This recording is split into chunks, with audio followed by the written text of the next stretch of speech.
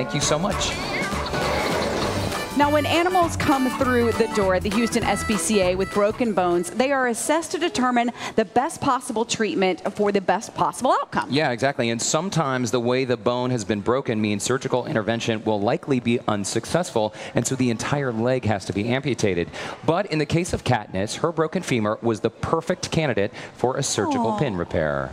She'd been trapped under a heavy piece of furniture and was surrendered to the Houston SPCA back in March. Now, the veterinary staff immediately prepped her for the operation, and she came through with flying colors. Look at her. It's so cute. You know, the most important thing for any animal who's had a pin placed is just for them to rest. In order for her bone to heal properly, Katniss would need to be kept calm and quiet for, get this, about an entire month. Wow. Fortunately, her foster mom was diligent and careful, and Katniss has made a full recovery. She is a petite bundle of affection who wants nothing more than to snuggle up with a good cuddle session. Yeah, and you know, the story does have a great ending because she was up for adoption, but we just found out that Katniss was adopted just last weekend. Yay. So she is already in her new home. We are so happy for them. Very cool. I love her eyes. And for more info on pet adoptions at the Houston SPCA, just log on to their website, houstonspca.org.